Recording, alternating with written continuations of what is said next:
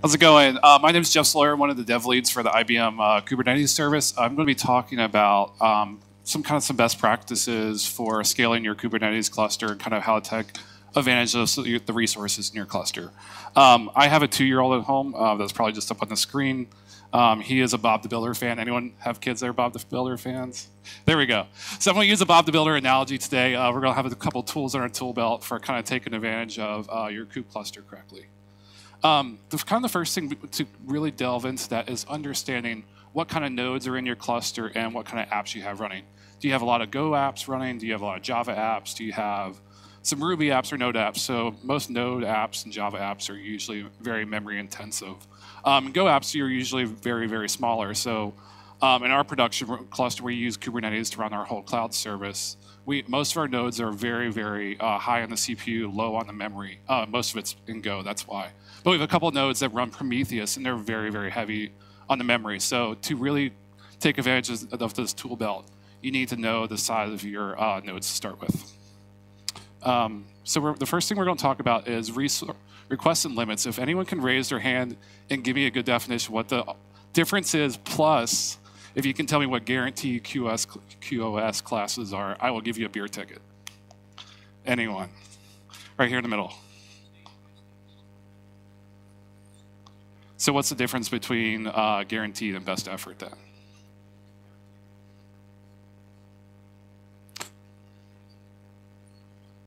Yep.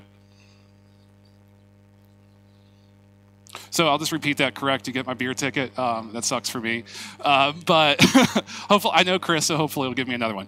Yes, correct. So I'll repeat the answer. So what the QoS classes really are is a way to, when the Kube scheduler starts shooting things, it starts off at the bottom at best effort, then burstable, and then guaranteed. So as Kube starts shooting things, once you define these memory limits, we'll go into them. If you have it set at guaranteed, Kube will shoot it last. So something like Nginx, you probably don't want it to shoot your Nginx reverse proxy to start with. That would probably be really bad. So up here on the screen, what these are, requests and limits. So the big difference between these, requests is when your application starts. So if Kube doesn't have the resources available, for this app, it's half a core and 100 megs of memory, it won't schedule it. But as worker nodes start filling up, for this app, 3 CPUs is kind of crazy for Nginx.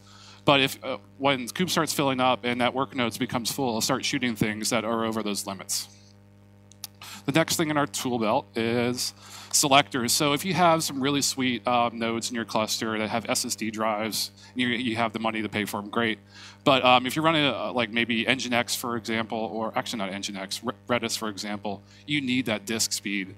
And a good way to kind of do that is using node selectors. So you can have a label called disk type, and you can specify the value for that, and Kube will respect that scheduling for your worker nodes. Next on the list is AntiAffinity. We're probably going to spend the rest of the time on this. This is something that's really kind of hard to understand, but really cool. But basically what this says on the screen here is, I'll kind of highlight that just with my mouse. It's not up there. Preferred during scheduling, ignored during execution. What this means is Kubernetes will respect, for in this case, the topology key, it will respect basically putting only one version of my, I guess, Redis instance on a node. So it'll basically prevent running multiple Redis instances on the same node for performance reasons, or just reliability reasons. So if you have a front door API, you probably don't want all those instances running on the same worker node. That'll just be bad, and things will go down. It's not very reliable. And last on the list is taints and tolerations. This is a little newer as well. It kind of just became more baked in recent versions of Kubernetes, but you can basically taint a node that it will only allow things to schedule there that have certain tags. So in this example, you can taint a node, Kubernetes, taint my node, GPU node, whatever you want to call it, a key value pair, and basically you're saying do not schedule anything there unless it has this key value pair on that pod. So you basically have a toleration that looks like this on the screen here on the left. The key is GPU, you set it to true, and Kubernetes will respect that toleration. We use this in production. Prometheus, if anyone runs Prometheus in production, it's very, very hard to do. It uses up a ton of memory. Ours, I think, uses 64 gigs of memory in production. It's crazy big. So we have a couple of nodes just set aside for Prometheus. This is how we make sure they don't schedule on some of the more critical nodes and start bouncing things all around in Kubernetes.